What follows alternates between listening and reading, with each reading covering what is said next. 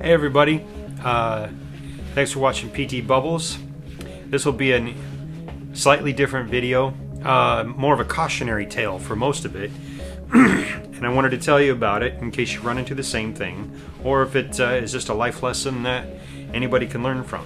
So, a lot of this in this video, what I'm doing is taking an upgraded turbocharger that I got, which internally, this is a standard TDL04. So the upgraded one that has gone into the green machine. This fan intake right here, where it connects to the exhaust manifold, is the same size.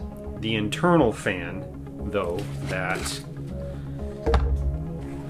you see in there is larger. Okay, so it moves more air. Looking online, one day I happened to find for PT Cruiser with a turbo motor an oil and coolant line upgrade kit. So the turbocharger on the PT Cruiser has got oil that gets fed to it, cools it off, and it flows back to the engine block. It also has antifreeze coolant that flows to it, cools it off, flows back to the engine block. So this new kit upgrades the standard lines. Okay, this is one of the coolant lines. Okay, it's all just metal solid line, and there's where the banjo bolt goes into the turbocharger. Right there, okay? So this new kit replaced all of these metal kind of lines with braided steel, like this, okay? So, and improved connections, fittings, all right? The braided steel is nice because it flexes, and that's made it a lot easier during reassembly to reach into tight spaces where you can actually move, you know, a hose like this out of the way as opposed to a metal line. So that's one thing that's been nice about it. But here's what else is with that kit and why I was excited about it and why I got it. The oil fittings or connections, like this is one of the old oil lines, right? That goes into the top of the turbocharger. And they're saying this kit has more restrictive oil holes so as not to overfill the turbo with oil and cause the common smoky turbo issue that honestly I've never read about or seen, but it's a thing.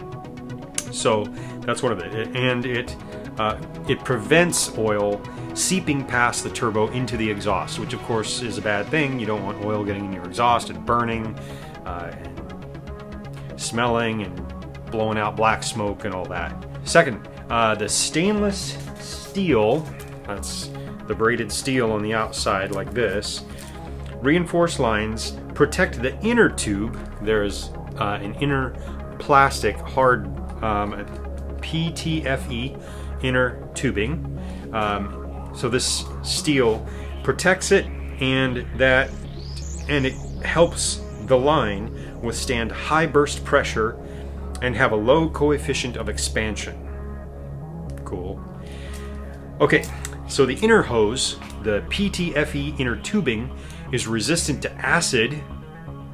Remember, hey, it's resistant to acid, corrosion, resistant to weathering, has a low coefficient of friction, so I guess the coolant will flow better, and can withstand a wider temperature range. Okay, so all great reasons that made this kit sound and look like a good thing to get, a nice upgrade to help keeping the motor cool, maybe performing better, but definitely keeping the turbocharger and the motor cooler.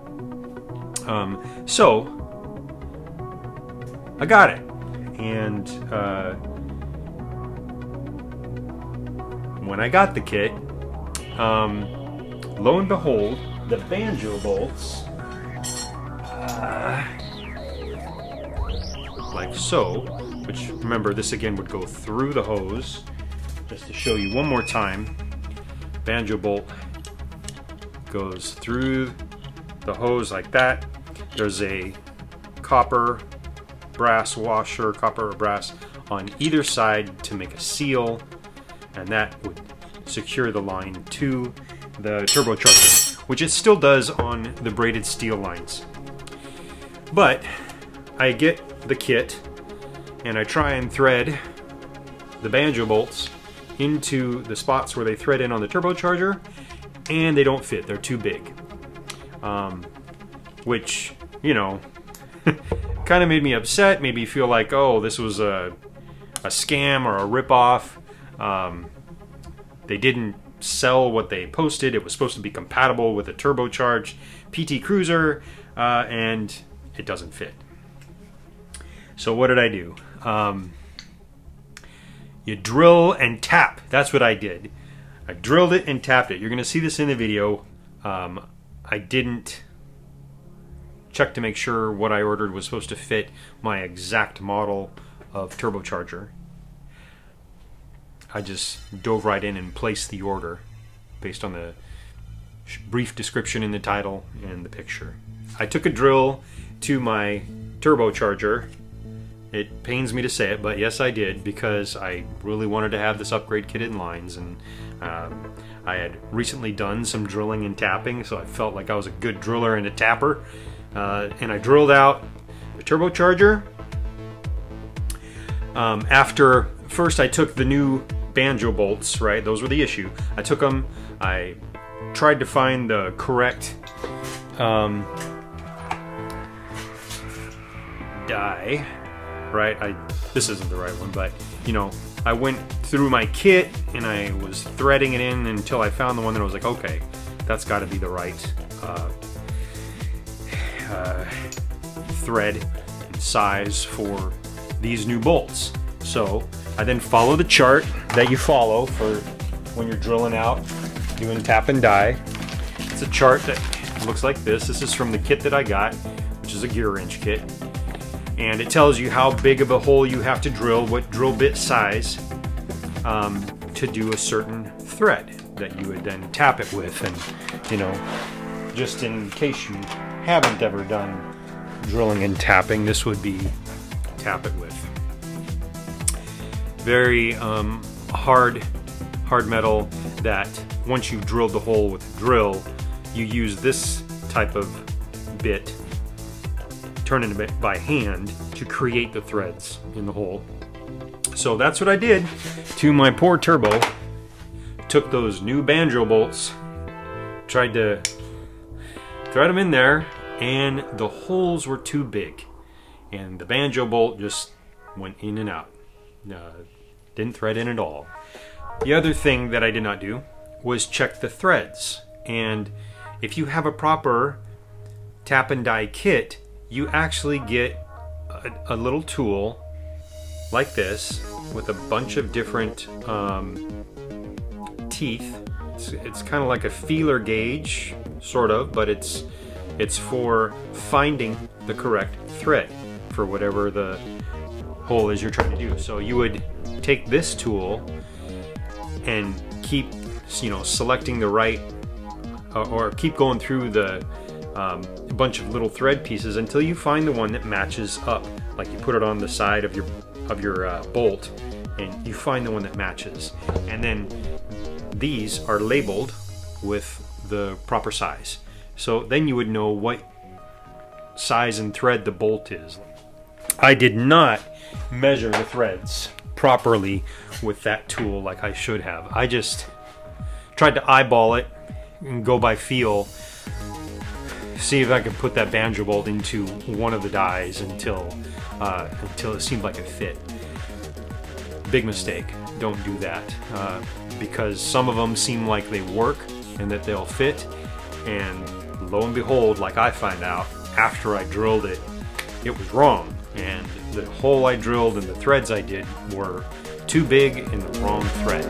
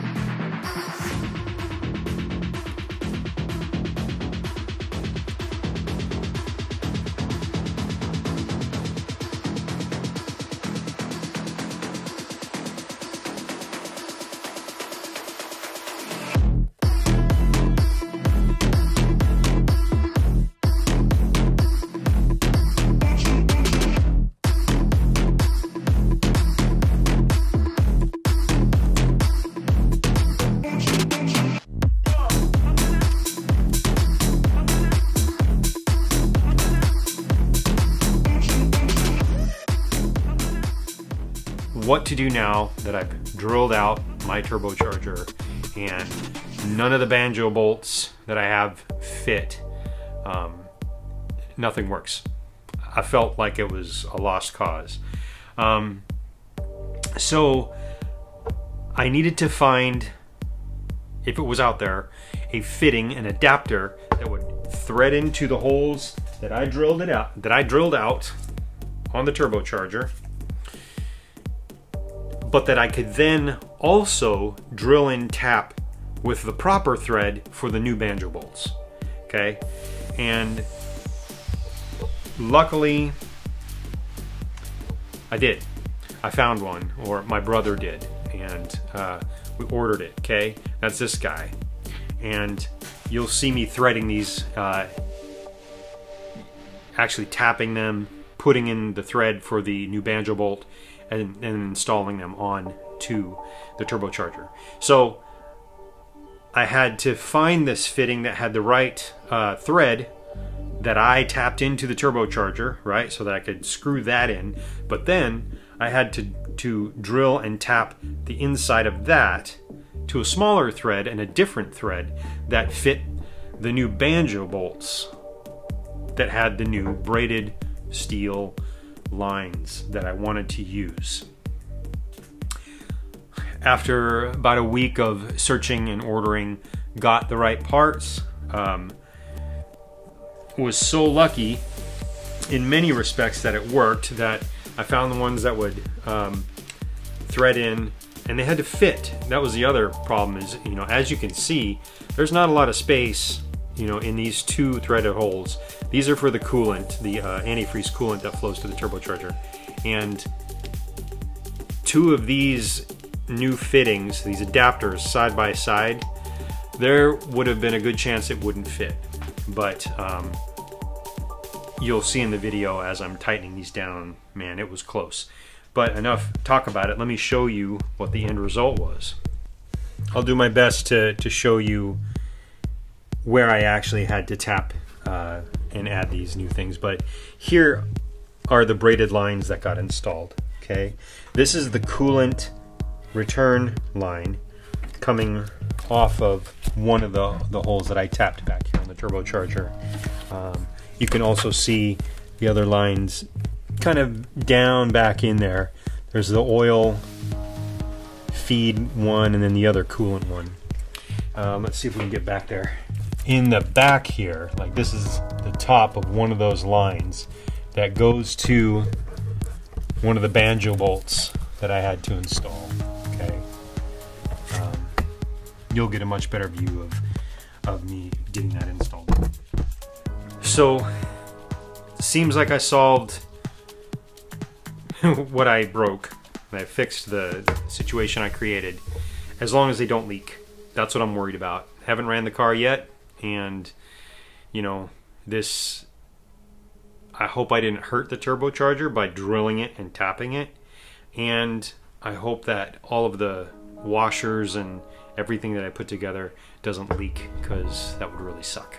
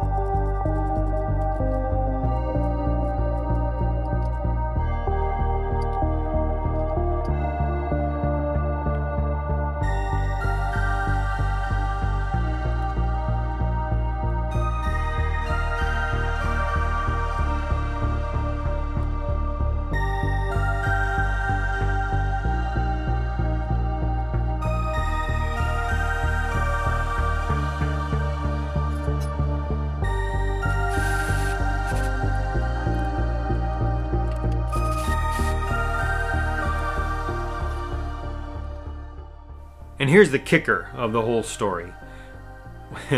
When I finally did take some time to go back online and look up my order to see what I ordered, you know, my thinking was I was going to confirm that I ordered something that should have worked and what they sent me didn't.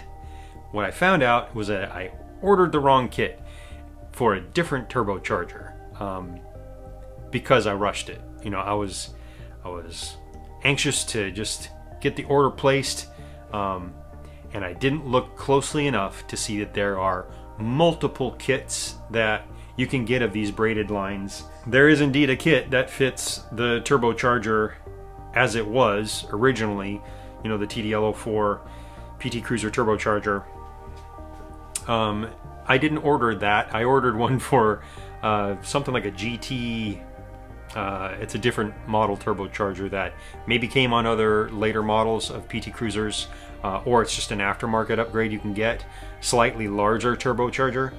And that's the lines that I ordered, and that's where this all started. So once again, the moral of the story is slow down, have patience, make sure you're ordering the right thing in the first place. That's lesson number 1. Lesson number 2 is